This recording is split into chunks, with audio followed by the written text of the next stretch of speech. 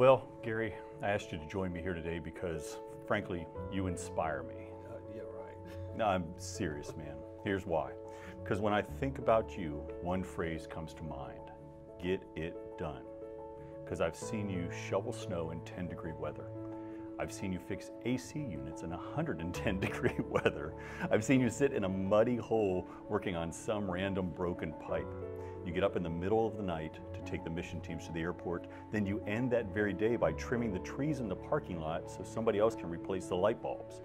And you never complain, ever, because you just get it done. Sometimes I like to visit you when you're working on something and I just like to watch. And I usually say, "Hey man, what you doing?"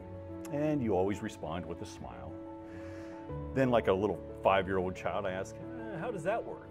And you know what? You always patiently teach me. We even joke that I've become your apprentice. That's right. You know why? Because you get it done, and you do it with patience, you do it with joy, and you do it with grace. That's why you inspire me. And because you get it done, the rest of us can get it done. So I just want to thank you for always getting it done. Well, thank you. That's just my job, and it's what I got to do. Well, you do it with a smile, and we appreciate you and love you for it. Well, thank you.